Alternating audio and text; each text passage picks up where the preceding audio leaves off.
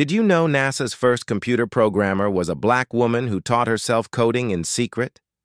In 1943, Dorothy Vaughan walked into the segregated West Area Computing Unit at NACA, one of the first black women hired as a mathematician.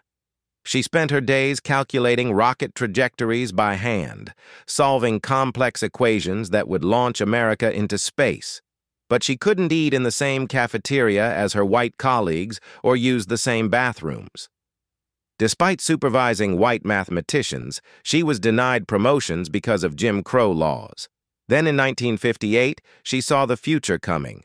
Electronic computers would replace human calculators. So she secretly taught herself Fortran programming language, studying manuals late into the night. When IBM machines arrived, she became NASA's first black supervisor, training both black and white programmers.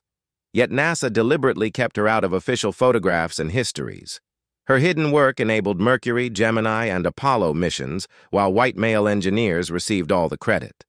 For decades, the woman who helped put humans on the moon remained invisible. Until recently, her stolen legacy was finally revealed.